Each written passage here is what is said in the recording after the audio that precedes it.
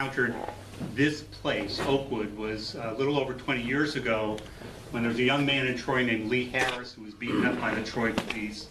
And his family were members of this congregation. This was still a functioning Presbyterian congregation at that time. And it was unique in the sense that it was one of the only congregations in Troy and probably in the capital area that was a fully multiracial integrated congregation. And the pastor and the congregation came together in support of Lee. There was a whole sort of Lee Harris Defense Committee, and we would hold our meetings here in this church. This church was the backbone of that defense committee, raised money for him, gathered community support, and it was really crucial. And so that's, every time I come here to Oakwood, that's what I think about, and I think it's a great tradition to build on when we're, as we're moving forward.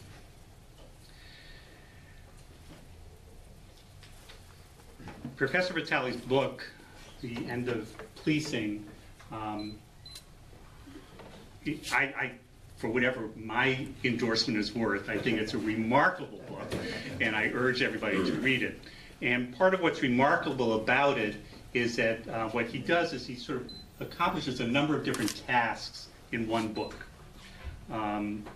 He provides a history of the police and the role of the police, specifically in regard to how the police relate to issues in this country of the role of protecting the ruling class, the racism of the police, policing of political dissent, criminalization of homelessness, of mental illness, of sex work, and of drug addiction. And he does all of this with a political and class analysis that takes us through, among other things, the development of an implementation of austerity under neoliberal policies in the past 40 years. He also provides a history and account of movements against police brutality, and he provides a history and a critical analysis of a wide range of reform efforts that have occurred in communities and cities around the country relating to the police. And what is most important is a really unique contribution that Professor Vitale makes, which is to examine why none of these reform efforts will ever truly get to the fundamental structural framework which has created and maintained abusive, racist, and unaccountable law enforcement agencies in this country, and why a different framework that relates to security, safety, and just and peaceful communities needs to emerge. Now, in this area, we of course have our own long history of resistance to police abuse, and that means that we also have a long history of police abuse. I'm going to talk about Troy and a few things about what's happening in Troy right now, just to set this stage. You know, I don't live in Troy, I live in Albany, but it appears to me as an outsider to Troy that the city of Troy is sort of aiming for like sort of top spot to be the #1 in the country in regard to police shootings of black men and cover-ups of police misconduct, especially when we consider how small a city this is, about 50,000 people, and how small the police department is. We're talking about 130 officers. And considering that, within less than a mile radius of where we are right now, in the past 2.5 years, there have been 3 black men shot by the Troy police.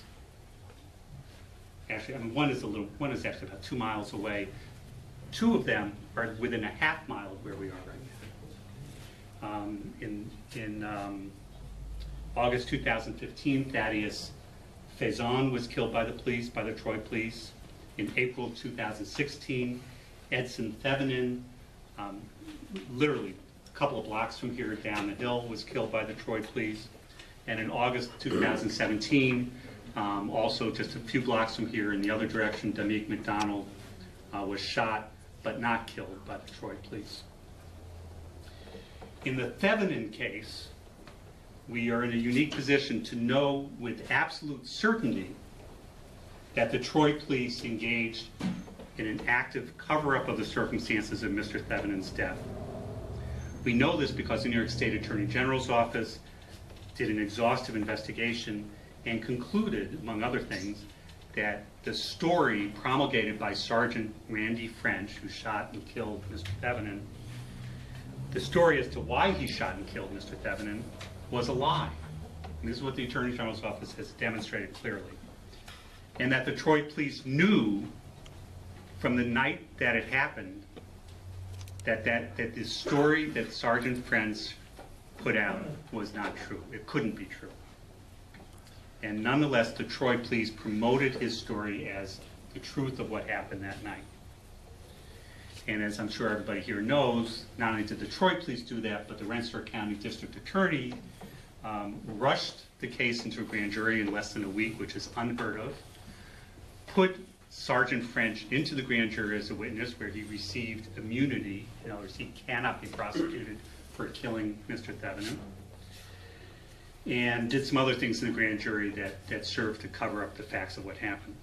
And so, you know, and I guess I'm glad I'm not a resident of Troy for this reason, because Troy has a distinction of having the only elected sitting district attorney in the country who is under indictment for covering up the police shooting of a civilian. So, you know, you folks from Rensselaer County, you need to find another district attorney somehow. We need to get him out, and somebody else needs to get in. In the McDonald case, Demeke McDonald, the DA finally yielded to public pressure and recused himself from the investigation. An investigation is now underway, being handled by the Schenectady County District Attorney's Office, which, you know, doesn't necessarily have a stellar record of these things, but at least it's not Rensselaer. We don't know yet how deep the taint was by the initial investigation. The initial investigation was done by the Troy police. The initial investigation was under the leadership of the Rensselaer County DA's office. We are concerned that they may have, as they did with Thevenin, tainted this so much that it may be impossible to get justice for Demeke McDonald. But we don't fully know that yet. Hopefully not. Those of you here who are Facebook friends of mine may have seen this question that I posed on Facebook this morning. So Troy has a long history of resistance to abusive, racist law enforcement behavior. And the question I posed on Facebook was, who knows when the earliest recorded example of that was, and who the famous historical figure was who was at the center of it? Anybody know? Harriet Tubman. Yes, Harriet Tubman. And when did it take place? Do you know? It was 1860. Okay. So in 1860, Charles Nally. that's right. In 1860, Harriet Tubman was visiting Troy on her way from somewhere else to Boston, was in Troy, when a man named Charles Nally, who had been enslaved in the South and had escaped and come to Troy and was living in Troy, was captured under the Fugitive Slave Act. And it was brought before the U.S. magistrate at First and State Street in Troy, you know, also about a mile from where we are right now. And crowds started to gather. And Harriet Tubman heard this. She went there, and everybody knew who she was, of course, and she took leadership of the situation. The end result, I'm not going to tell the whole story, although it's a great story, but the end result is that under Harriet Tubman's very courageous leadership, and, you know, essentially tricking some of the federal marshals and like getting people ready to leap into action when she gave the signal, they freed him. They got him out of the clutches of the slave catchers. They rushed him to the river, got him in a boat, and he went across the river to Waterville, where the slave catchers had telegraphed ahead of time, so there were law enforcement people there waiting to grab him. They did grab him again, and Harriet Tubman got there in another boat, and basically, it was basically a battle, and they freed him, and they got him in a horse-drawn carriage, and he went on his way towards Schenectady or something like that. So an incredible story that takes place right where we are now, of resistance, of courage, of creativity. The story is that she tricked the marshals who didn't know who she was, because she sort of covered her face a little bit, and they thought she was just some old lady, and they said, "Get out of the way, old lady." but that was her signal for, she gave a signal to the crowd and they leapt into action. So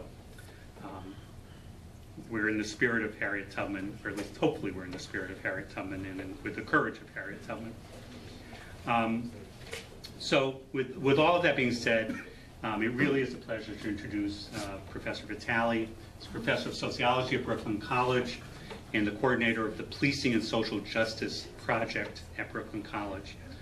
He's spent the past 25 years writing about policing, studying policing, and in addition to his academic research, he has consulted with police departments and human rights organizations internationally and serves on the New York State Advisory Committee of the U.S. Commission on Civil Rights. It's really a pleasure, it's an honor to introduce Professor Vitale, and you're going to love his talk and buy the book.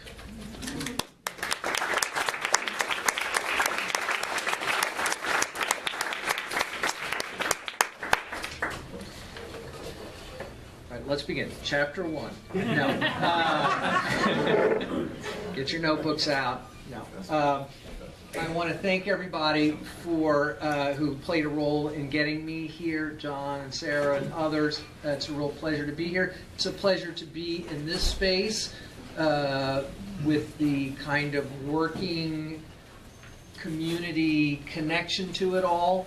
For those who don't know, I myself am a unionist, but my family, my father's family, were all coal miners in Southern Illinois and were activists in the United Mine Workers, the Progressive Mine Workers Caucus within the United Mine Workers. So in many ways, I come out of some of these same historical struggles. Above my desk are ribbons that my grandfather and his brothers wore in marches for the 8-hour day. So a constant reminder of the need to have these basic struggles. And I think in a way it is that larger political analysis that shapes this work that I've provided. We were talking earlier at dinner about the fact that so much of the scholarship around policing is done in a kind of ahistorical and in a very narrow framework. It's about evaluating the effectiveness of an institution within its own context without analyzing the nature of that institution within the larger state, its effect on the society, its historical role, etc. So that has been at the center of my analysis, trying to situate the police in that way. So how many people know who Deborah Danner was? Is that name familiar to anyone? One or two? A few people? Very good. So Deborah Danner was a middle-aged African-American woman who lived in a public housing development in the Bronx. She was well known to public housing authorities, local police, the local emergency room, because she had a history of mental health crises. And one day, one of her neighbors called the police because she believed that Deborah was having a mental health crisis. Didn't investigate herself, but heard loud noises and called police, hoping to get help. And the police in New York City go on 250,000 of such calls every year. 250,000. And while most of those calls are handled somewhat effectively, or at least without tragic consequences, in this case, officers demanded entry to her home, cornered her in the bedroom. She had a pair of scissors. They made some effort to calm her down. She put the scissors down, but instead of leaving her alone, which is what she thought was going to happen, they were like, now you got to come with us. She then picked up a baseball bat and was shot to death. And while as I said, most such interactions tend to be resolved either informally or with a trip to the emergency room or sometimes the lockup, it's also the case that 1/4 of all people killed by police are having a mental health crisis at the time they're killed. So this was not the first incident in New York. Wasn't even the first one that year, I believe. Certainly not the only one that year.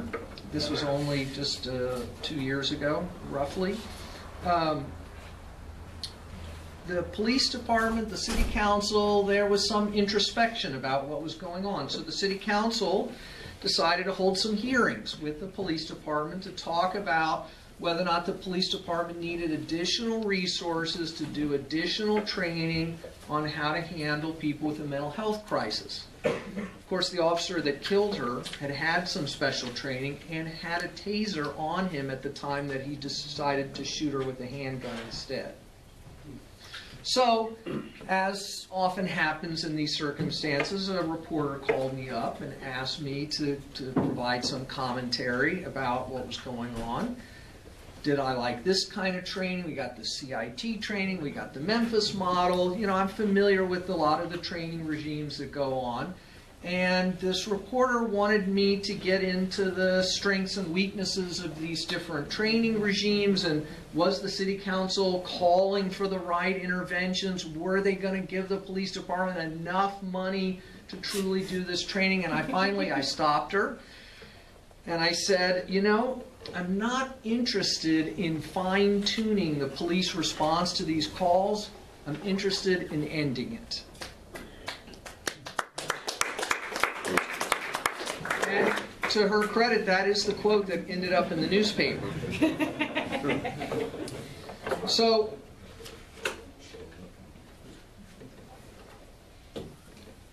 over the last 40 years, we have seen an explosive increase in the scope and power of policing. Now, this is not to say that, therefore, 50 years ago, everything was great and policing was not a problem. We'll talk about that deeper history in a minute. But there has been this explosive increase in the scope, the kinds of things they deal with, and their power, the tools that they have and utilize to deal with them. Everything from the war on drugs, school policing, dealing with folks who are homeless, having a mental health crisis. Every societal problem has been turned over to the police to deal with. And this creates a tremendous number of problematic encounters, like the quarter of people they kill who are having a mental health crisis, like Deborah Danner. Now, there's been a response to these kinds of killings. There has been an amazing and sustained level of mobilization, and that's the primary reason we're all here tonight, is that has created the context for this to be a meaningful conversation. There were long periods in my career where there was no real interest in policing. After 9/11, there was no real space to have a critique of policing. So I went and did work in Asia and Africa. I lived in South Korea for a while. I worked with human rights groups out there, wrote about protest policing, etc. But we're in a different moment now where there is this possibility of a real conversation. Now the problem is that the conversation about police reform has been framed in a particular way that I don't think is very helpful. And this is true both of politicians, police leaders, and in many cases activists. Now part of the problem is that the history of organizing and outrage about policing has been primarily episodic and explosive, so that there's a high-profile, egregious act of horrible misconduct that engenders explosive responses that are never really, or certainly not entirely, about that incident. The reason there's explosive protest is because of the everyday indignities that police mete out on some communities more than others. The accumulation of a rage and a sense of the fundamental injustice of the institution. But what typically happens is that that rage gets channeled into a certain number of demonstrations, with certain people stepping up into leadership positions who tend to put forward the saying never really get implemented, and B, aren't really going to lead to substantive changes. But a lot of this is because there's not been any sustained engagement with the issue, so that folks who find themselves in a community that has this outrage, they have this kind of well-worn litany of demands to make that sound very appealing on the surface, but have not really been interrogated at this local level. Many police scholars know the limitations of these demands, people who've looked at this over time, but many community people do not. So what do they call for? Well, they call for things like community policing. Now, body cameras is the new technical fix we're going to use for policing. They want some additional training. They want some enhanced diversity within their police departments. They want new mechanisms for accountability. They want civilian review boards. But there's no evidence that any of this makes any difference in the scope and intensity of policing. We have now a lot of evaluation research about these things, but even if we didn't have that, we can tell that when these things get implemented, like community policing was in the 1980s, it made no difference. So let's maybe take a couple and just think about why they couldn't possibly be the solution. Now, these reforms are typically driven by a particular ideological framework, a kind of liberal framework, and I mean that in a sort of technical sense, that there is a mindset that understands government and the police in a particular way. That the state, whatever its limitations, is basically the best sort of possible way to represent the general will, the best interests of the public writ large.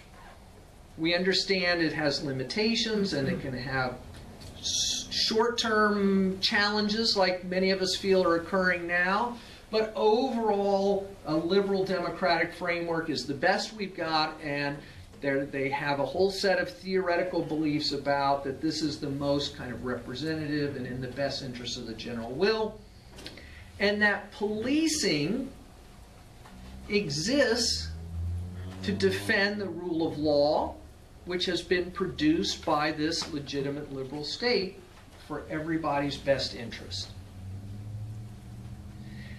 So that the reforms they put forward are reforms that are designed to reinforce the legitimacy of the state, the rule of law, and the police. So we need to, so in their mindset, reforming the police means taking out individual bias, eliminating unprofessional conduct, and orienting the police more concretely into enforcing the rule of law, because that is what sets us all free. This creates this framework that makes civilization possible. This is the liberal mindset, right? So that community policing, diversity training, bringing in a more diverse police force, these are all efforts to restore legitimacy, public confidence in the police, and also to make the police more professional and less biased. So let's look at implicit bias training, fair and impartial policing. This is very popular across the country. They're, following Ferguson and all of this, there's a sense, though, that race is a problem with policing. We don't understand exactly what the problem is, but we know that black people are upset, so it must have something to do with race. So implicit bias is the perfect liberal antidote to concerns about the racialized nature of policing, because it allows local mayors and police chiefs to say that they are doing something about the racial problem of policing while doing absolutely nothing. And here's why. Implicit bias training, again, this is perfect for liberals, rests on the idea that the race problem in policing is implicit, which is to say it is unconscious and unintentional. It's based on this research that is done by social psychologists in laboratory settings where people are flashed these images and they have these little buttons to push, and they're like positive and negative, and as the images come at them, they find that people have a kind of minute microsecond bias for one set of images over another, and that there's a racialized pattern to this. This is great because it turns out nobody is responsible for racism. No one is actually intentionally racist. These institutions don't have any racial bias in them. This is all just something deep in our lizard brain that can't be helped. And that the solution to this is to remind officers to please not shoot any unarmed black people unintentionally. Now, the research is deeply problematic even. I mean, not only is it just nonsensical on its face, even the research is deeply problematic. First of all, they haven't been able to do reproducibility as a validity problem, which is that when they give people the test in individuals over and over again, the results are not consistent. Now, they find in the aggregate certain tendencies, but not at the individual level. But they got another problem, which is that they have never once been able to design a study that shows that after I've shown an implicit bias in this micro testing, that this has any effect on my actual behavior in the world. But even if it did, this again assumes that the problems of policing and race are implicit and not explicit. Which, of course, when we look for racism in policing, we find it.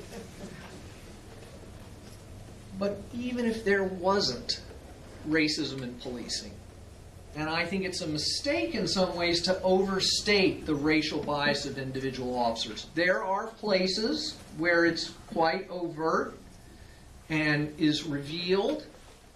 But we also have a growing number of big city police departments that are led by African Americans, where a majority of the officers are African Americans, in places like Washington, D.C., in Detroit, places like Philadelphia, where the police department basically looks like the population of Philadelphia. The U.S. is 73% white, and 75% of police officers are white. There's not a huge out-of-whack distribution between police and the public in the United States. This is kind of a myth. But the problems of policing and race cannot be reduced to individual bias. These are structural problems built into the nature of policing. So I talked before about, well, we have this sort of 40-year history of problematic policing, but there's another problematic history that's a problem that's hundreds of years in the making. It goes to the fundamental nature of policing. The history of policing is a history of managing inequality. If we look carefully at the development of the various forms of policing through the late 18th and early 19th century, what we find is it is directly linked to the primary regimes of accumulation of that period, which are colonialism, industrialization, and slavery.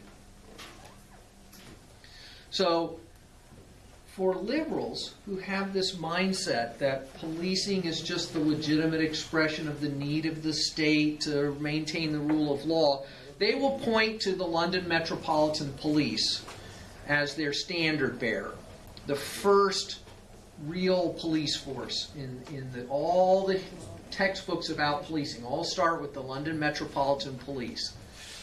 Started in 1829. They're uniformed, they're professional, they're supposed to be politically neutral, they're supposed to defend the rule of law as an alternative to relying on the army or the militia. But what gets left out of this history is where the idea came from. So the police in the UK, we call them bobbies, because they were named after Sir Robert Peel, Robert Bob the Bobbies. He was Home Secretary when he launched this idea, got it through Parliament to create the London Metropolitan Police. But what is erased from that history is what his prior job had been, which was that he was in charge of the English occupation of Ireland. Yeah. He invents a series of precursor police forces to help him manage the occupation of Ireland.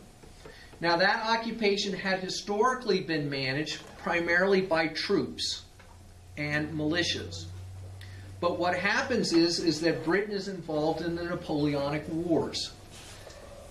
The troops are needed overseas. The state is near bankruptcy. He doesn't have access to the troops.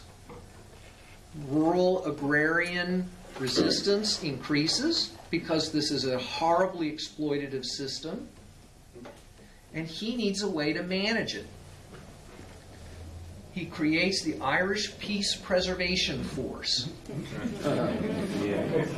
That is a paramilitary unit that is embedded in local communities and tries to build up legitimacy and the ability to gather local intelligence, rapid response, preventative counterinsurgency, basically. This is where he figures out the value of a more legitimate, civilianized response to what in London are not problems of colonialism, but problems of the rise of an industrial workforce.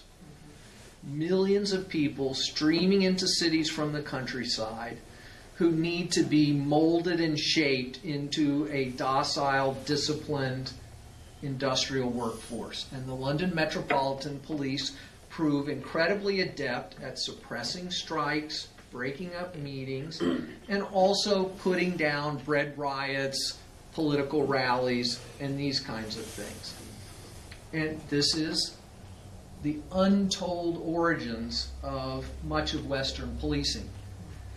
Now, we had our own colonial police force in the United States, more than one really, but the best known were the Texas Rangers.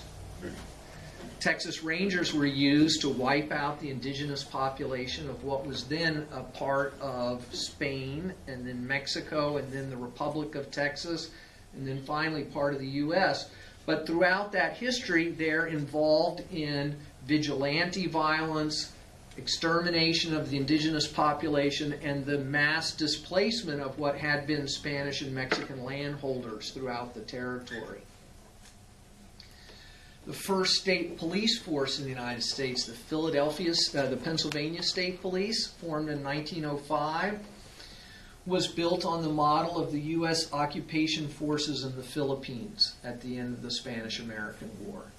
There was a direct transfer of technology, ideas, and personnel from those occupation forces to the Pennsylvania police, state police, who were created to more efficiently and effectively suppress the workers' movements that were erupting throughout Pennsylvania at that time. So to think that reforms that are designed to restore police legitimacy will be sufficient to overcome the basic nature of policing as a tool for managing the problems of inequality, that's going to be doomed to fail.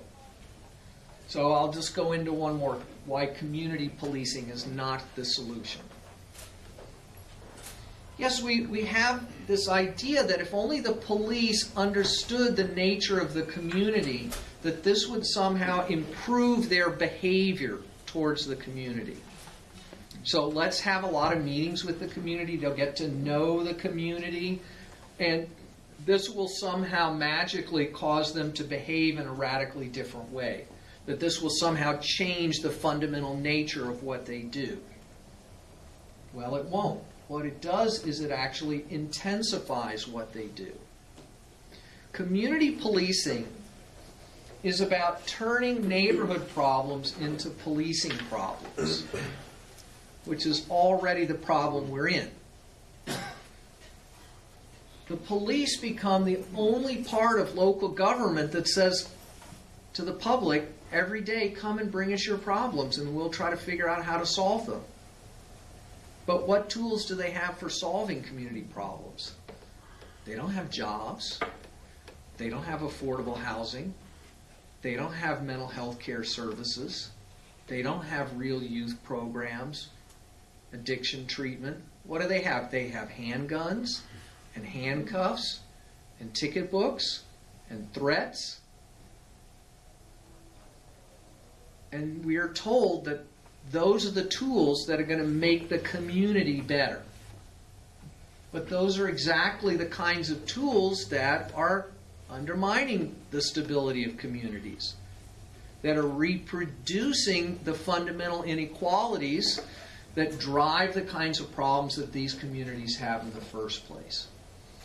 And it's about a fundamental political problem. While the 19th century was characterized by colonialism, slavery, and industrial production, in the United States, the late 20th, early 21st century is characterized by this neoliberal restructuring.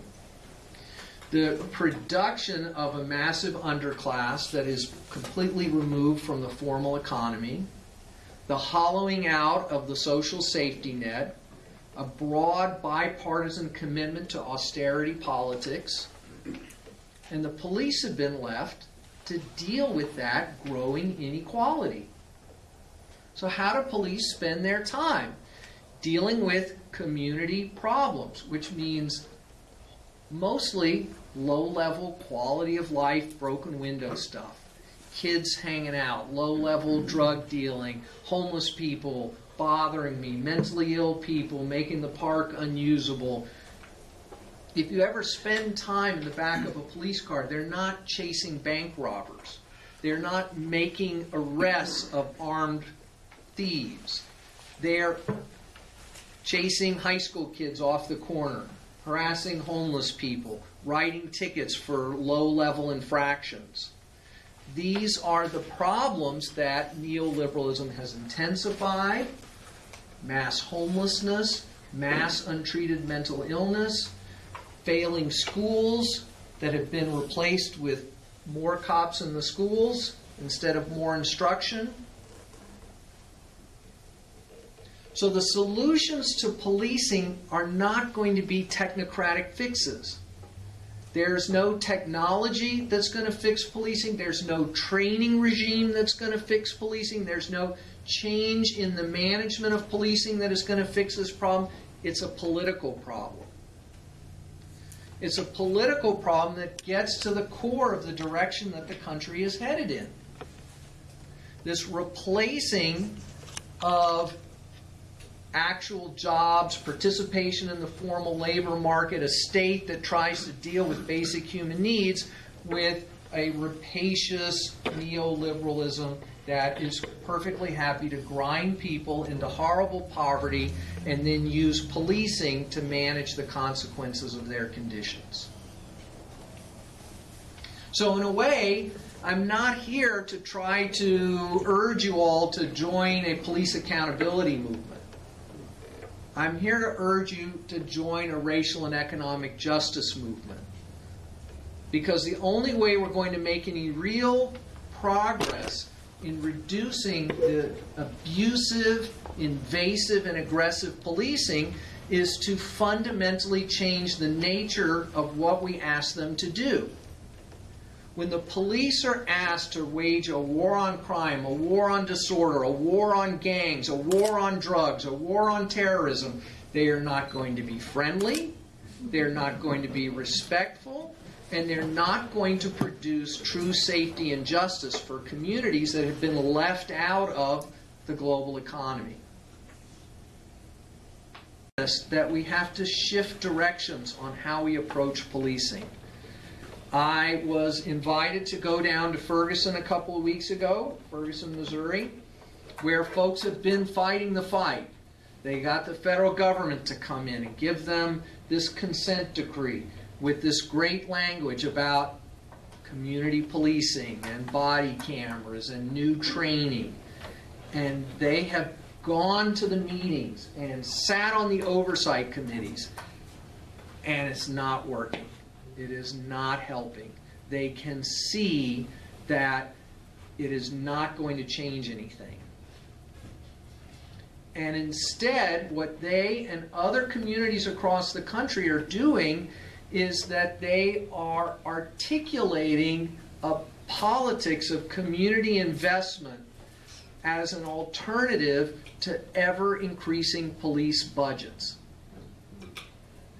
The Center for Popular Democracy, which is a kind of network of community-based low-income groups across the country, they have a great new report out where they really did excellent budget analysis in about a dozen cities across the country and showed that in good times and bad times, the police budgets just keep expanding.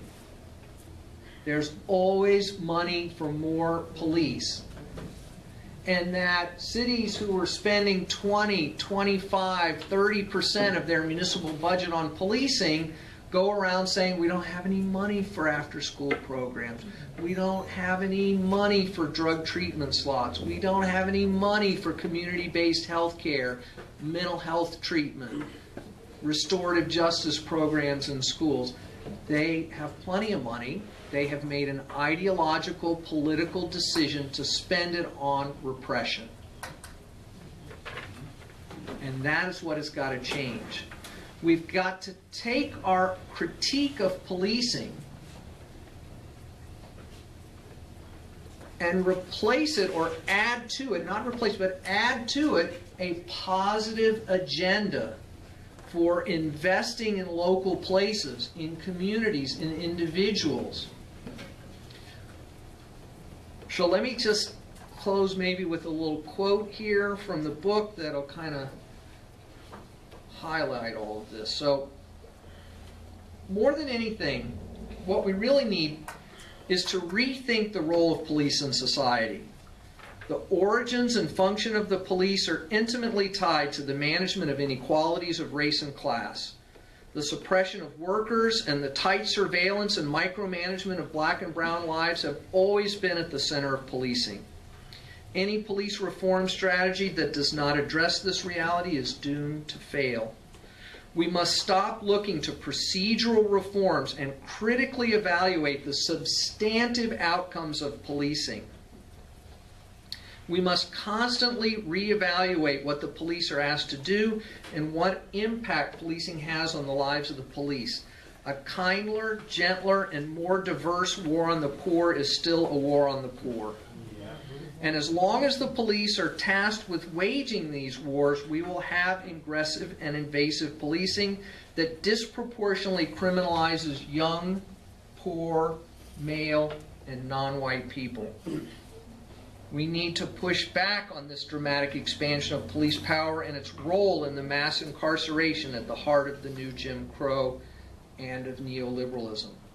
What we are witnessing is a political crisis. At all levels and in both parties, our political leaders have embraced a neoconservative politics that sees all problems as police problems. They have given up on using government to improve racial and economic inequality and seem hell-bent on worsening these inequalities and using the police to manage the consequences. For decades, they have pitted police against the public while also telling them to be friendlier and improve community relations. They can't do both. We are told that the police are the bringers of justice. They are here to help maintain social order so that no one should be subject to abuse. The neutral enforcement of the law will set us all free. This understanding of policing, however, is largely mythical. American police function, despite whatever good intentions they have as individuals, as a tool for managing deeply entrenched inequalities in a way that systematically reproduces injustice for the poor, socially marginal, and non-white. Part of the problem is that our politicians, media, and criminal justice institutions too often equate justice with revenge. Our criminal justice system has become a gigantic revenge factory. 3 strikes laws, sex offender registries, the death penalty, and abolishing parole are about retribution, not public safety. Whole segments of our society have been deemed always already guilty. This is not justice, it is oppression. Real justice would look to restore people and communities, to rebuild trust and social cohesion, to offer people a way forward, to reduce the social forces that drive crime, and to treat both victims and perpetrators as full human beings. Our police and larger criminal justice system not only fail at this, but rarely see it as even related to their mission. These institutions are not going to get fixed through some technocratic jiggling with the procedures that they follow. We have got to fundamentally reorient how our governments approach the problems that we experience. And we can do this. Every chapter of the book lays out concretely problems with policing that can be dealt with by eliminating that type of policing. We don't need nicer school police. We don't need our school police to be mentors. We don't need better training for school police. School policing is a terrible idea. It does not make our schools any safer.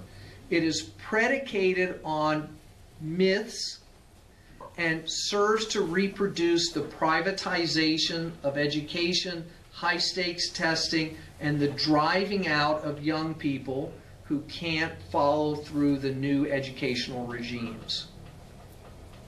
And that's why it stays around, not because it makes our kids any safer.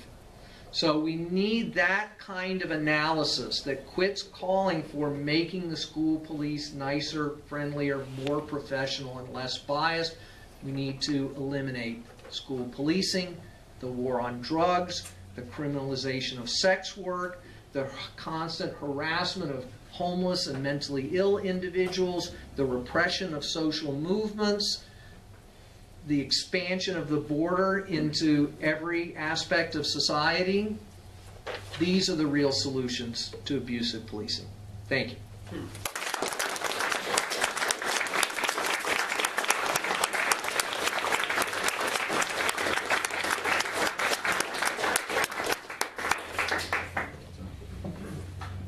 Okay, thank you.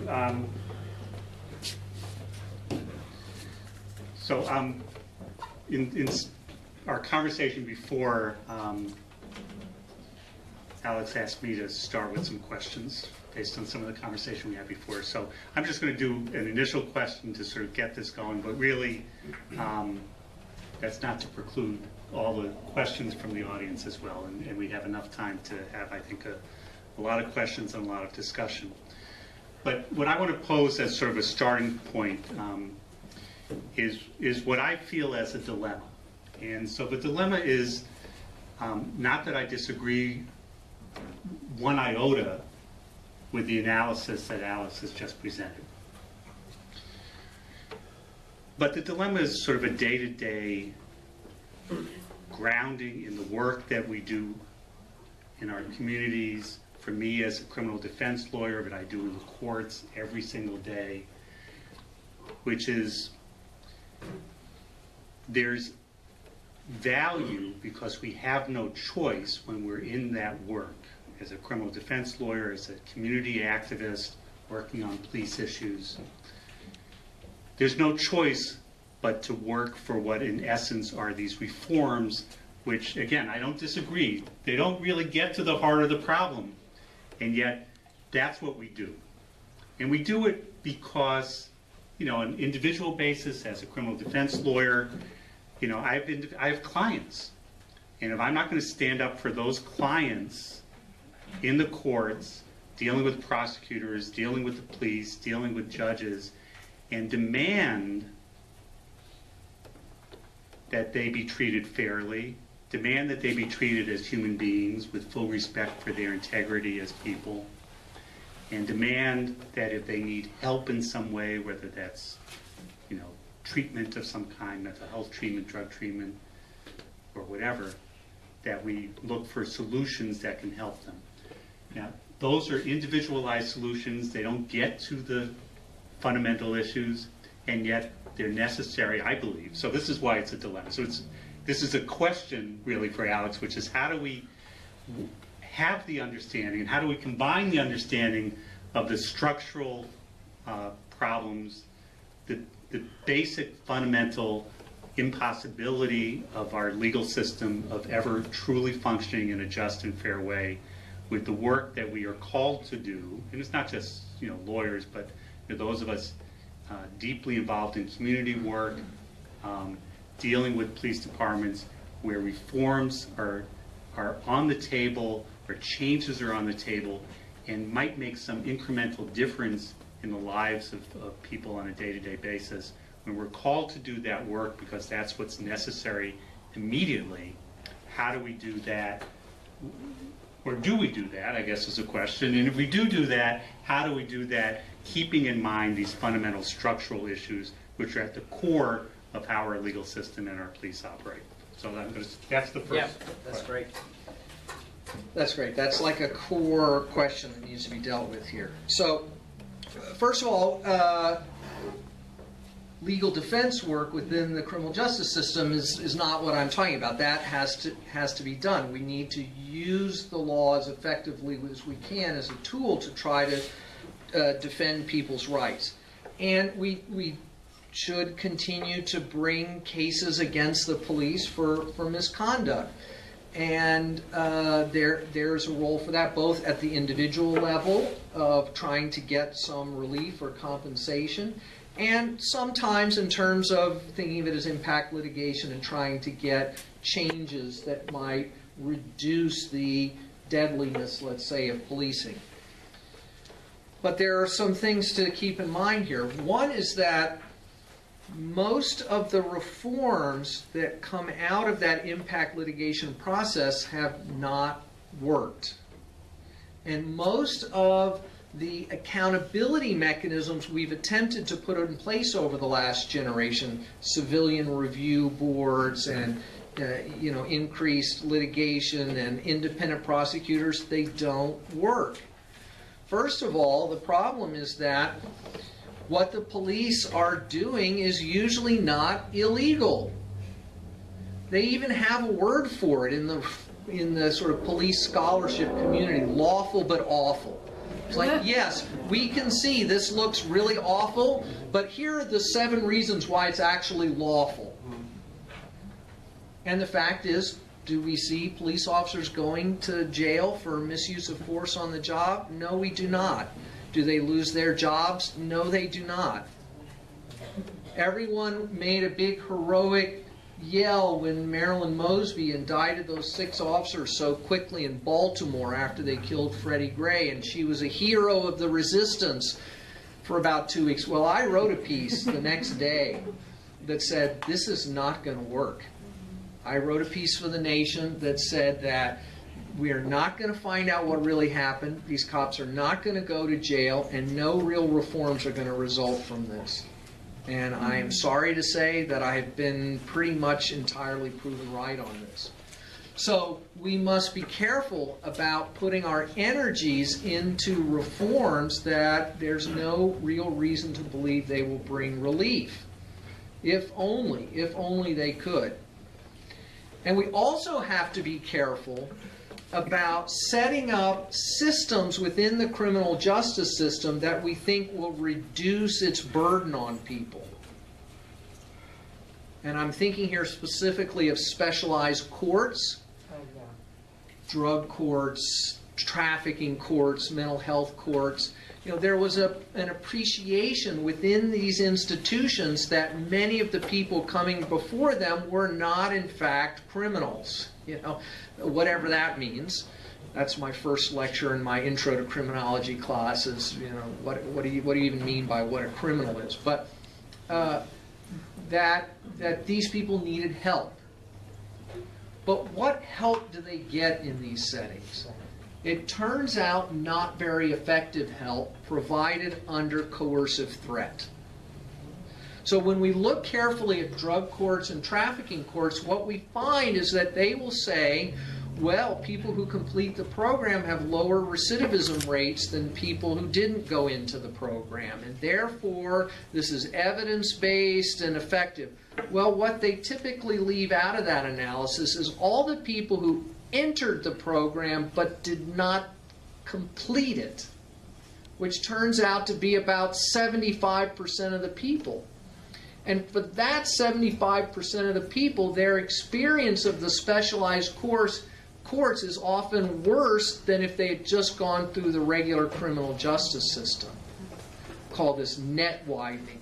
Because what happens is they come into court and they are subjected to these regimes of social control under the guise of treatment. Intensive monitoring. A lot of the treatment and help is organized around an ethos of personal responsibility and moral failure, so that if they have a relapse, it's their fault. They get more time in jail, shock treatment, these kinds of things. Shock treatment means send them to jail for 10 days and then let them out again. And then when they fail again, send them for 20 days. Instead of just going to court and paying the $100 fine when they were first arrested, and then they can go on about their lives. We've now become this, all sex work is now trafficking, right? It's been redefined to make the arrest of these sex workers seem more legitimate, when really we're just still arresting sex workers and now subjecting them sometimes to even harsher punishments, or these never-ending therapeutic regimes that never provide housing, employment, or adequate health care services, which is what people actually need. And if we would just provide that to begin with, none of these institutions would be necessary in the first place. Thank you. I often say to my clients that my goal is to get them out of the legal system as quickly as possible. That lingering in the system, which sometimes is, I mean, sometimes we don't have a choice. We linger in the system because we're not in control. Yep. But that, you know, sometimes clients say, well, I want to do this, I want to fight this, I want to fight. And I say, my goal is to get you out. The more you get involved with the legal system, the harder your life is going to be. And so I agree fully. I'm going to open up for questions. I just want to mention one thing. You mentioned Ms. Danner at the beginning. Do you know what happened today? No, was there a development today? So there was a verdict today. This is the woman in the Bronx who was shot after she picked up a baseball bat. The cop was charged, went to trial before just a judge, not a jury, a judge who was a prosecutor for almost 30 years. And guess what? So the officer was acquitted of all charges today. This was just an Okay, all right. Well, I was on the train today, so I missed that. Horrendous, really horrendous story. Shocking and not shocking. Right. Yep. So awful but awful. Why don't you don't need me to. Yeah, so let me take some questions here. I'll start way in the back there so I don't forget. Yes, in the Argyle sweater there. So I work for the Albany Public Library, and I'd like to start getting copies of the libraries. So that cool. And then a question would be, how do you talk to communities that, you know, I've heard reflection with some other people who are like, oh, communities after community policing. What are good talking points to be like, oh, this is policing? So my general approach is to talk to people about the problems that are motivating their desire for coercive security mechanisms, because people's perceptions of the problems may be exaggerated or even unfounded, but they do have these concerns.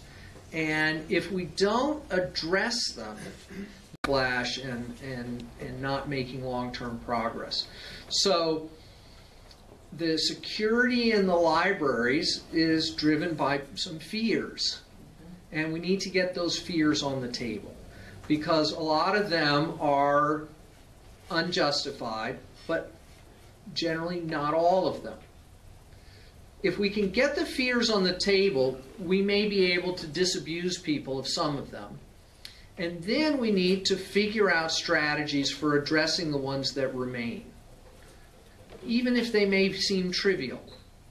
Because, you know, quality of life issues are not irrelevant, and they are politically powerful. And we ignore them at our peril.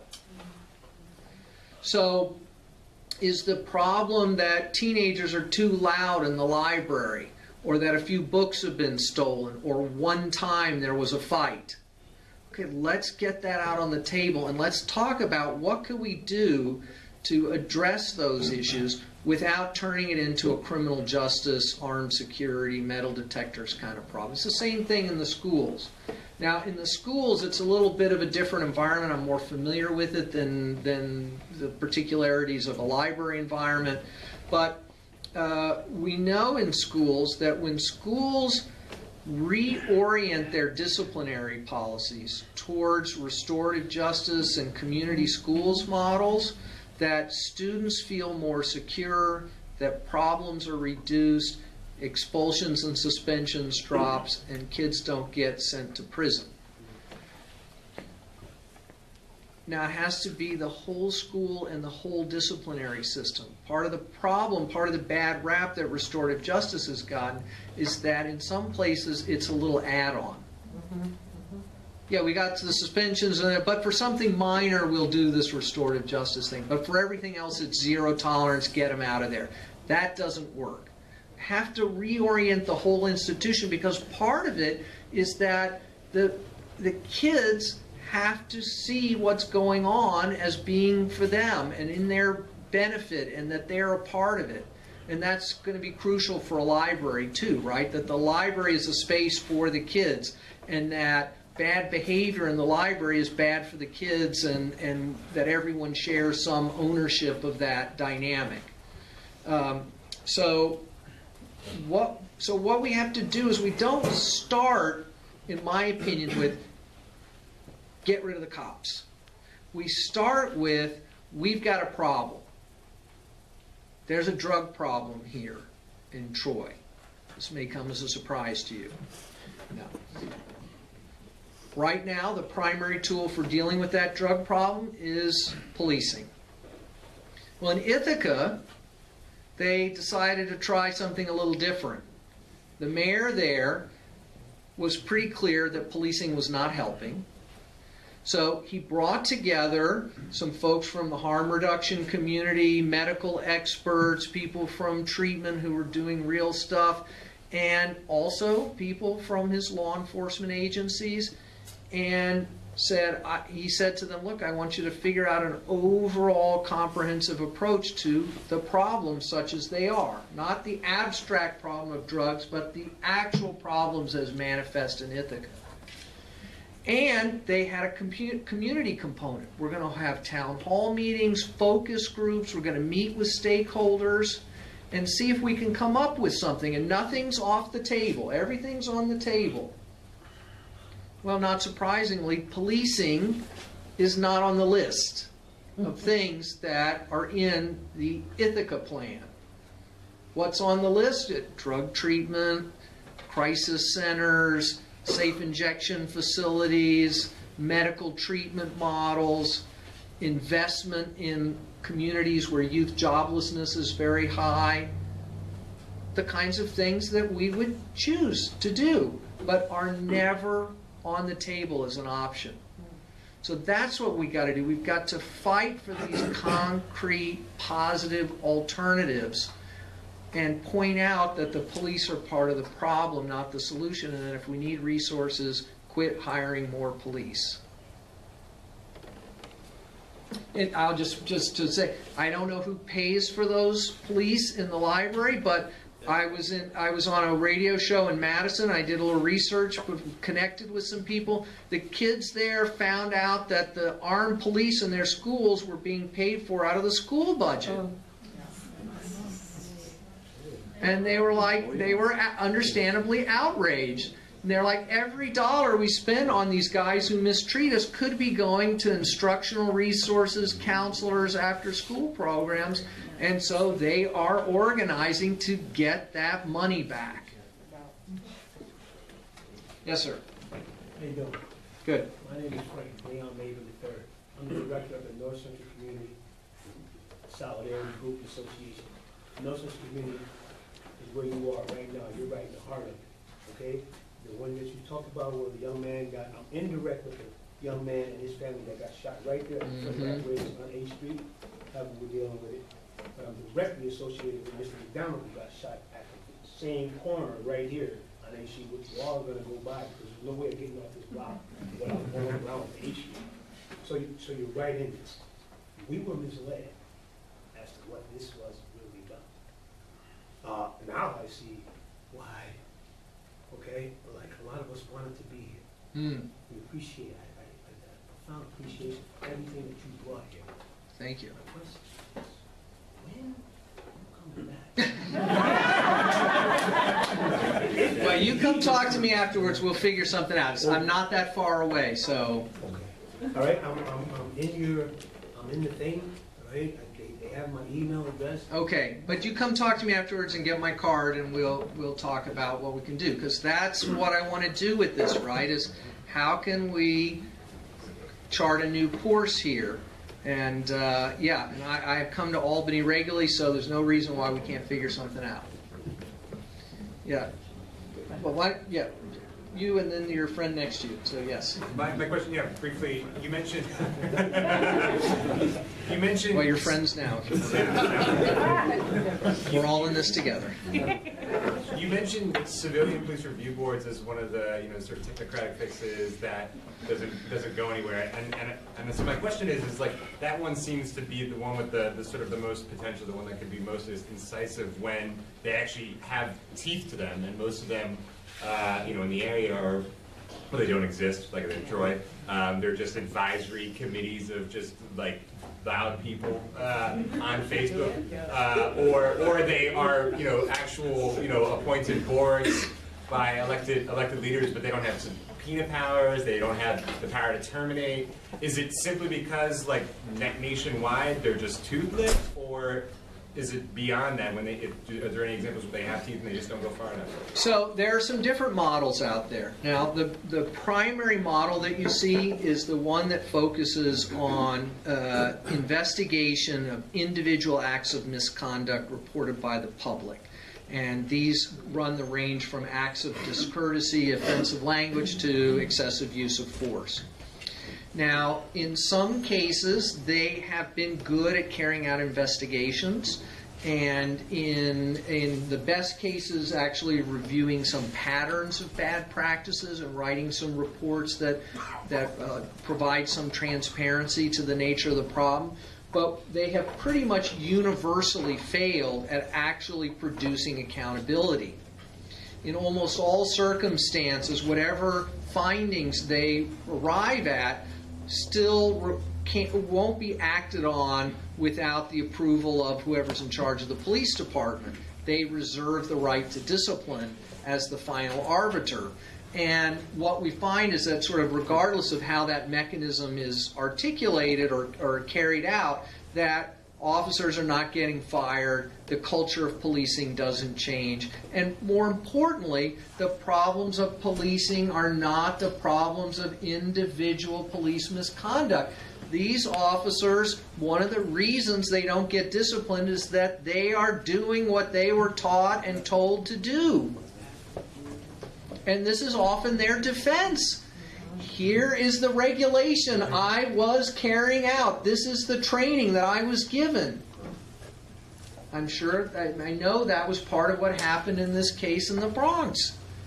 So this is the problem with civilian complaint review boards and oversight boards and independent investigation bodies of various kinds. I get these emails from erstwhile supporters. Well, you didn't really take this on. Aren't we doing great work? And I'm sorry, but I don't think this is the solution. There are things out there that could be used to build pressure and be part of a sort of reform movement. In some cases, inspector general offices that actually have subpoena power, that actually look at practices and policies, not individual misconduct, have been good, not in reforming police, but in providing much needed transparency, because they get in and they find out what that policy was and why it's producing all these bad outcomes, and then they make it public so that we can use it as ammunition. So that's been good. Some people are enthusiastic about what's going on in Seattle, where they have this citizen police commission that's elected and has broad constituencies represented and has been trying to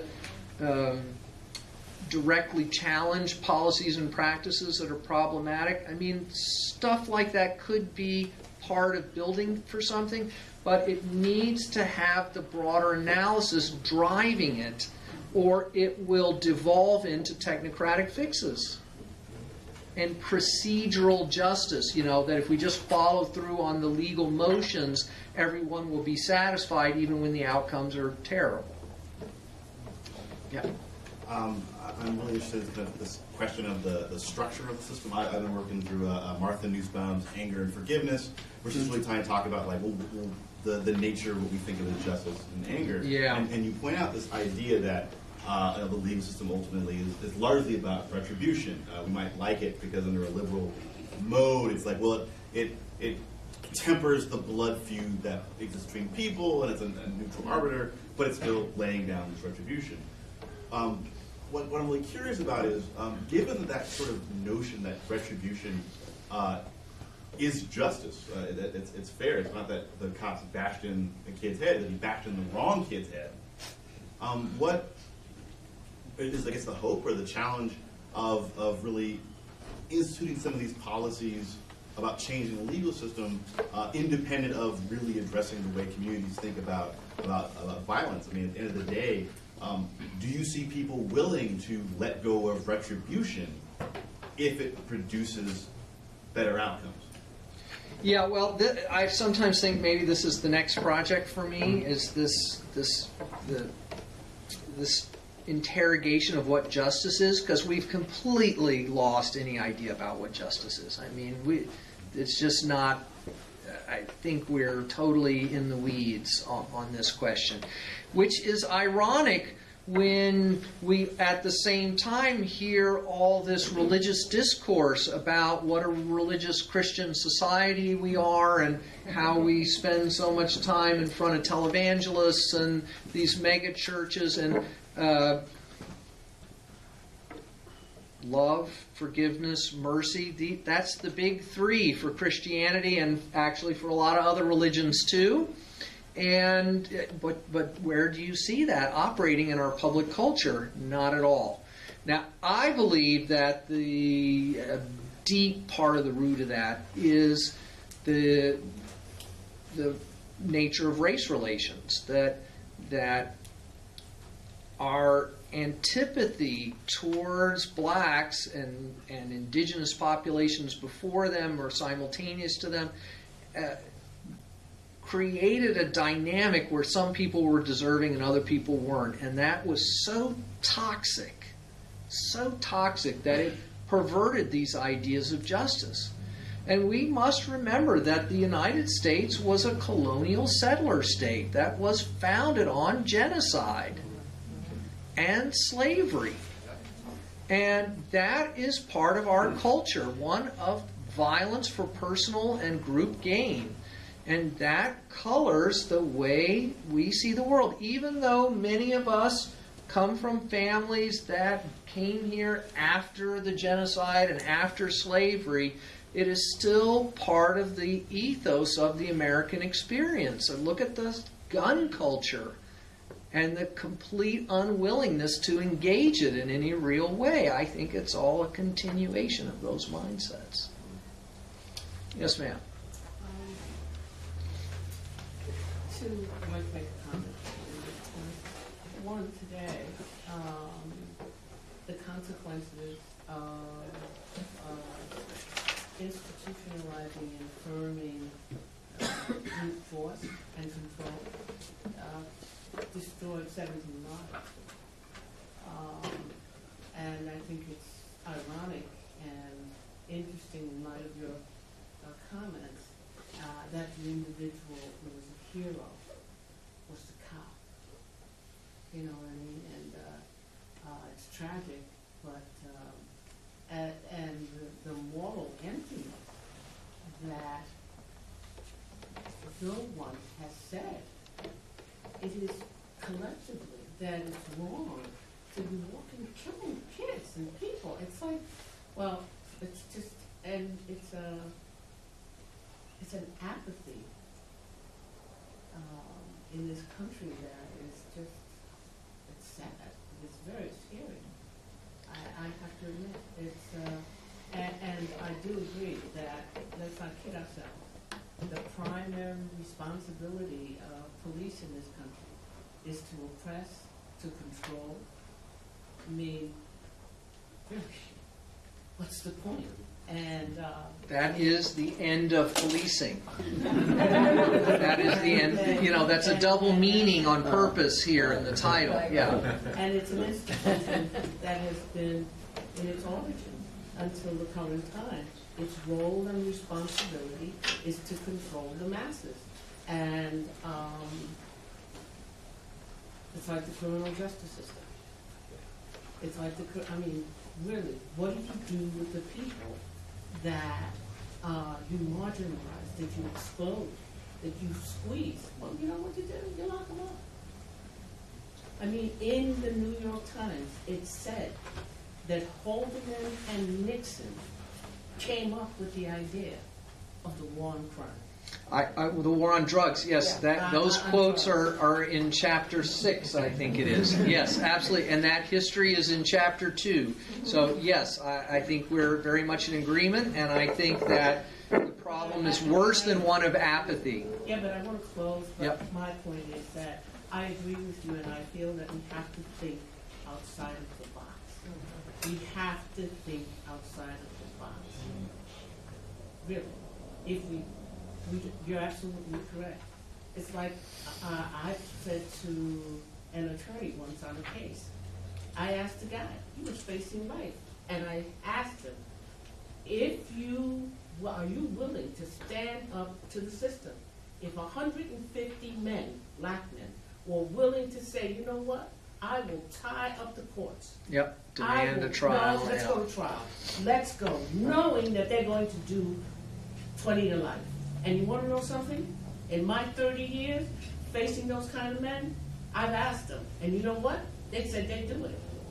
They do it. They do it just like Malcolm. Like, you don't understand what I mean? But they never asked. They never asked. Over here. Yep. Yeah, it really struck me what you said about police as the enforcers of the structural inequality. But just thinking on a personal and neighborhood level, you know, I don't think we have any elites in this room, it's probably fair to say. But also it's probably fair to say that most of us are going home to a warm bed and some food in the cupboard. And if we live in Troy, there's a lot of people living in proximity to us who aren't, who don't have that. But we're going to do so fairly comfortably, a little bit because we know there's police. Or if the kitchen window breaks tonight and go downstairs and someone's walking out of the room with a computer, you know, we're probably not going to rap at them about educational opportunity. You know, and the elites are there, they don't need police coming to their house. They're living their own world. But just as we envision a literal end of policing, how can we envision an institution to replace that? Yeah, and no, not that's enforce that kind of thing? that's a very important question, and I do not ever start with a conversation with this kind of like, well, let's imagine a world without police, or let's have no police tomorrow. I don't say that anywhere in the book. I don't engage that kind of language. I don't think it's helpful. What I do is start today to try to figure out other ways to deal with them, and to the extent that we can, then we should replace policing with that. If there are things that we can't figure out, maybe we can't figure them out now, maybe we got a long term, so then we work on that. So I agree, it's not helpful to tell people who can't walk safely down the street, oh, let's just get rid of all the police in your neighborhood, that'll make you safer. No, if we don't build up the alternatives, then we'll just have unsafety and political backlash and more demands for the police. Yeah. Yep. I'm working on a book on what's wrong with the mental health system and alternatives. And the mental health system is also a system of social control. So I just wanted to make a comment. While most people, this book involves interviews with many people who would be considered as having, at one point, serious and persistent mental illness. And there's going to be a lot about alternatives. But while most people are not coerced, a number of people are, they're given an alternative. We're going to coerce you if you don't do it. So they're in effect coerced. Yeah, that's a problem with mental health courts. Right, but I For just, instance. and so I haven't read your book yet. I'm eager to. But, so often people say this doesn't belong in the realm of policing. It's a medical problem. It belongs in mental health without looking at the fact that they're really very similar. They can be. They certainly can be. Yeah. People's experiences. People's experience can be. Yeah, this does not just embrace simplistically one of the problems with the way we do mental health now is that people get taken to an emergency room, held for a day or two or three, and then given a bottle of pills and sent back out onto the streets. And that is not a solution to whatever their problem is. I think there's something else that's very similar, that the mental health system is being asked to deal with so many problems that were never in mental health. Yes. And because people have problems of dislocation and lack of community support and Absolutely. lack of economic possibilities and all kinds of deviant behavior that gets thrown into mental health. Yep, absolutely. Yeah, right up here, and then I'll go back into that. Yep. So this is a two-part question. For one, I'm wondering what organizations or movements you think are currently on the forefront of addressing policing from the angle you're advocating. And the second part of the question is, I'm wondering to what extent you see a meaningful distinction between the methods of urban and rural policing and the methods of addressing those. Great. So this report by the Center for Popular Democracy is really excellent because it's co-written by organizations on the ground in places like Oakland and Los Angeles and St. Louis and Houston who are doing this work. So I'm blanking on the exact title, but the Center for Popular Democracy has a website. Their Racial Justice Project produced this report. In Oakland, they have been waging this battle against the police budget, and they've articulated the kinds of community investments that they think would make their community safer. They put dollar amounts on things. They've been mobilizing. They've been doing door-to-door campaigns. It's real, broad, grassroots movement that's creating a new left at the local level. In Los Angeles, the Youth Justice Coalition, which is made up of dozens of groups, many of them very grassroots, poor people's organizations, they did some research. They found that the LA County was spending $10 billion a year on policing and jails. And they're like, if we could have 5% of that money, it could fund an unlimited number of youth jobs, neighborhood violence interrupters, after-school programs, and they laid out a whole program that they believe would reduce the problems of youth violence, black market involvement, and all this stuff. So this work is happening. We need to get involved. I've been like speaking to DSA chapters and stuff. They've got an abolitionist plank in their kind of national platform. I don't think they know what it means, many of them. And I am trying to let, this is what it means. This is what it means. This work is what it means. And there's nothing about this work that is inconsistent with their basic political analysis, as far as I can tell, from looking at the documents. And I have a long history with DSA going back decades, so I know it's in a new, invigorated form, which is very exciting. But they've got to start doing some work, not just talking about it. Yeah. Yeah, I've been to Cuba a couple times in the last 2 years, and the notable thing about walking around Havana is not seeing any police. I mean, I think the one time I saw an emergency vehicle, it was an ambulance. I don't know if you have any, and at May Day last year in Cuba, the security people who were standing out alongside the parade route, unlike New York, where they're always armed to the teeth, they got fences and everything else, they were wearing Guayabera shirts with no weapons. Yeah. You know, I mean... Yeah, Cuban policing is not perfect. There are problems with discriminatory enforcement and how sex work is managed, and there's some corruption. But, you know, they don't abuse homeless people because they don't have any homeless people. You know, they have eliminated problems from being police problems by actually addressing the underlying problem. So, in that sense, it's a model that we could look at.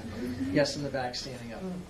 So, I wanted to ask about one problem that is traditionally dealt with by police and has not, been dealt with particularly well, which is traffic enforcement.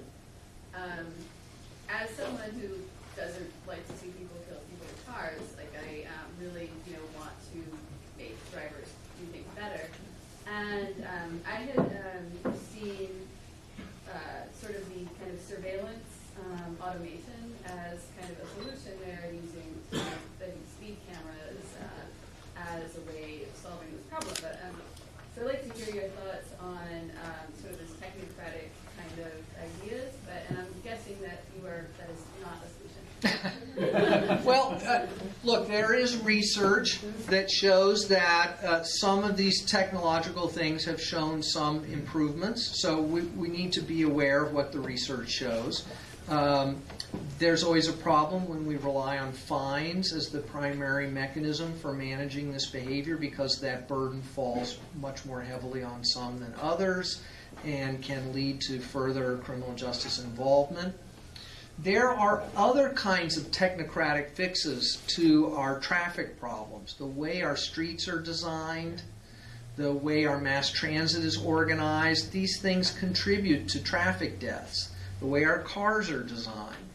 So there are, for instance, traffic calming measures that can be put in place in urban areas. And I didn't address your rural question, which I will just say a thing about in a second. That we can use speed bumps, we can use choke points, we can create bike lanes that are separated by a row of cars or curbs or things that will reduce traffic fatalities and things like that. What we know in general about uniform traffic enforcement is that it is not effective, and that it is incredibly burdensome, and that it tends to be racially biased. So that is not a good tool to use. It should be always understood as a kind of tool of last resort. Let's look for non-punitive solutions as much as possible, and then if we're left with things and we have evidence that shows that they can be effective, then we can talk about that. As for the urban-rural thing, I do talk about rural issues explicitly in here. I mean, the war on drugs is being carried out in rural places that have been economically devastated. The mechanization and corporatization of agriculture, the hollowing out of infrastructure investment, has been, deindustrialization has been devastating for many rural areas. And they are hurting, and they have real problems like opioid abuse, methamphetamines, and policing has been turned to as a solution in many of those places as well. And some of the worst abuses of policing are really in rural areas where the training standards are lower and the bias is more explicit. But it's just a matter of degree, not of kind. So yes, the same dynamics are at work there. Yeah. How could district attorneys fit into ending policing? Can you talk a little bit about that office, and maybe Mark, if you wanted to weigh in on that as well? Yeah, we had a good conversation about that at dinner. There's an interesting kind of movement afoot to focus more on prosecutors. Jonathan Pfaff's book, Locked In, is a good starting point for looking at their central role in the perpetuation of mass incarceration. It's a little bit of an antidote to some of Michelle Alexander's arguments. Really says, look, if we look county by county across the United States, we can see that it's these local prosecutors and how they're charging people and the sentences they're asking for that actually drove the increases more than federal legislative changes or other things. So they are a central component for mass incarceration. My goal is to put them out of business, because they don't generate cases, they prosecute the ones that have been brought to them. Well, we need to quit bringing them these cases. So, yes, I've been involved in efforts to get the DAs in New York City to quit prosecuting turnstile jumping and low-level marijuana arrests, and I'm all for that. And some of that could feed back into changing underlying police practices. So there is something there. But ultimately, what I'm trying to say with this book is that the focus on mass incarceration and its interest in legislative problems and prosecutors is missing the front end of the system in important ways. And we just need to quit thinking that these are criminal justice problems in the first place and just remove them from those institutions. Yes, in the back. I think it's really great that you're here. I've never heard of you before a couple of days ago. That's okay. Have now. One thing that stuck with me, something I've been aware of, but like hearing people say it makes you think about it, is that policing is working as intended. Like this is how it's supposed to be based on the system. But I think one thing that I struggle with, and I think a lot of people may struggle with, is learning to identify systems in the way that they work and how they're supposed to work. So like, when you're trying to bring it to other people and talking about, yeah, this is how policing is supposed to work, and things we can do instead of policing because that system itself is not broken but working as intended, how do you kind of bring into light what those systems are supposed to be and how to identify them, not just by what exists, but on your own kind of cognizance, pointing out a situation where, okay, this is a system, and it's not broken, it's working. Well, so part of what I try to do is to lay out the history. To say that, police have never been about what we are led to believe that they're about. And I talk a little bit about why we have these misconceptions. Part of it's this liberal framework, but also, our national entertainment culture is a giant machine for producing police legitimacy and for obfuscating the nature of policing. And I talk about in the book how I grew up in the era of Adam 12 and the Mod Squad, and while we think of you all too young to remember these shows, some of us remember, but anyway, these were shows that were produced in the late 60s in the wake of Watts and Detroit and the rioting, and one took a professional approach, Adam 12, and the other was like, oh, let's imagine a more diverse, hip culturally sensitive police force, but the goal was the same in both, which was to reproduce or to produce legitimacy in the police. One was the LA model, which is that we're just professional, neutral enforcers of the law. We just want the facts. We don't, we're not ideologues. We're not racist. All of which was completely untrue because they were all those things. That's why Watts happened, and that's why they produced that show. These shows were actually co-produced with the police. At the end of Adam 12, it's, this has been approved by the Police Commission of the City of Los Angeles, based on real story.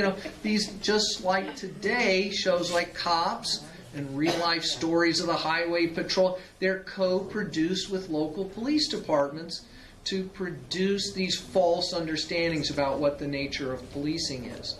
So, but as a practical matter, how do you change people's perceptions of these institutions? Well, I think part of what we need to do is constantly point out that it doesn't do what we think it should be doing. It doesn't really make us safe. It doesn't really produce justice. It's not like there's no crime. We've had a war on drugs for 40 years. Drugs are cheaper, of higher quality, and easier to get than they have ever been. Is there any high school kid in this part of New York State who can't get any kind of drugs they want anytime they want them? I always say to my students, if your grade in this class depended on whether or not you could get illegal drugs by next class, is there anyone who would be at risk of failing? These are the good kids, right? These are the kids who stayed in school, who overcome a lot of challenges to make it to Brooklyn College. And they react how you laugh, right? They all laugh. Every once in a while, a hand will be like, and I'm like, really? You don't know who you would call to get the ball rolling? And they're like, oh yeah, I know. But these systems don't work to do what they claim to be doing, right? So we just got to constantly point that out. Ask people, do you feel safe? People don't feel safe, especially in neighborhoods with a lot of police. And one of the things we know about schools with a lot of police is that the kids in the schools don't feel safe. They feel less safe than the school down the street that doesn't have police. Because the police themselves produce an air of insecurity. So I think we have One time more? for maybe one more question. Okay, let's see how quick we can do it. To what extent is like private, non-state police or security forces driving the problem, and then is it better or worse if the oppressor is a state or a corporation? Right. So that's a great question because there's a lot packed in there. One of the narratives we hear about reforming the criminal justice system is that we got to get rid of private prisons and for-profit prison labor and these things, all of which is true. That is not driving this problem. The private gain that emerges out of these institutions is gravy. If only that were the problem. The problem is so much worse than that. What drives these institutions is a much deeper, much more cynical politics that mobilizes racial animus and fear to perpetuate profound economic exploitation and inequality. And that is what has to be directly addressed. And of course, a system like that is going to find ways for individuals and corporations to make money off of it. But the problem is so much broader and deeper than that. And boycotting this company or that company or pointing out that this company is doing this bad thing, that is not going to fix this. So we have time for maybe Brett and then, or, Oh. I'm sorry. Go ahead. What? Mine is always connected. Go ahead. I just wanted to mention, I'm from other countries, from Spain, and connected to what he's saying, but not separating between private and public, but rather with the efficiency of those institutions. If they are either they're from the state or privacy, like they are, as I understand here, working by numbers. Mm-hmm. And that's how I encounter most of the institutions here: police institutions, medical institutions, university institutions, and it terrifies, no? Entering, as you were saying, entering into any of these institutions can totally change your life here.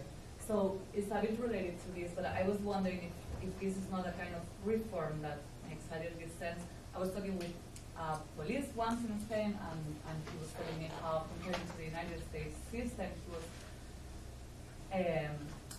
he was admiring the United States. He was saying, yes, because you can pay to do all the things you can. We cannot do that in Spain because that's forbidden. You cannot incite crime, and you have a job forever. Like, you understand? Yeah, the police can. Well, this is part of this expansion of police power that we have here, right? Which is that they can entrap people, that they can develop numeric quotas, that they can develop secret algorithms for deciding who's already guilty before they do stuff.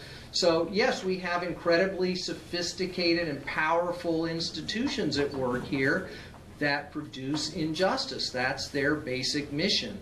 They think it's something else, but it's not really. It's not quite 9. You had your hand. Yeah. No, you addressed it. One more in the back here. You mentioned that you're not interested in a world without police, but I totally am interested in what a world looks like without police. And I think that we do need to be having those kinds of conversations right now about what we can actually physically do in our neighborhoods to protect ourselves from the police, because it is just getting a lot worse. And in particular, I wanted to point out that you mentioned actually a lot of it is linked to neoliberalism, and we're seeing that in effect right now, especially with ICE. And it's like, now suddenly anybody who's not a citizen who has a criminal conviction is automatically going to be deported. And it's Just an arrest? no, just an arrest. Not even a conviction often. Yeah. And I think that it goes to speak to like our mentality of like how we look at people who have arrests, and it like feeds into the for-profit like prison enslavement system. And so currently, me and a couple of other people are working with a family who is resisting ICE right now, like within our community up here in Albany. And we brought flyers, and we need to ask for money from people because they have to pay like ridiculous amounts, just like in terms of like the paperwork, like immigration paperwork, and like other things. And so I wanted to ask if I could like pass a basket around to help this family. And if anybody wants to like come and talk to me about this afterwards, I would really love to connect with people about this.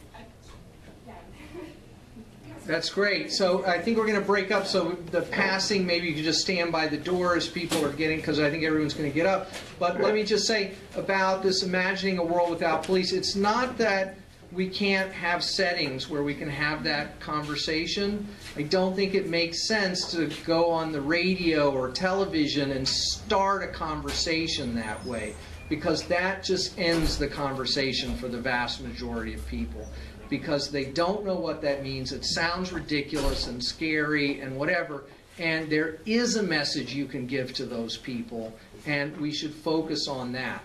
And to the extent that we can produce community resources that undermine the need for police at every step, that's what this whole thing is about. So I applaud the work that you're doing, and thanks for the fantastic questions.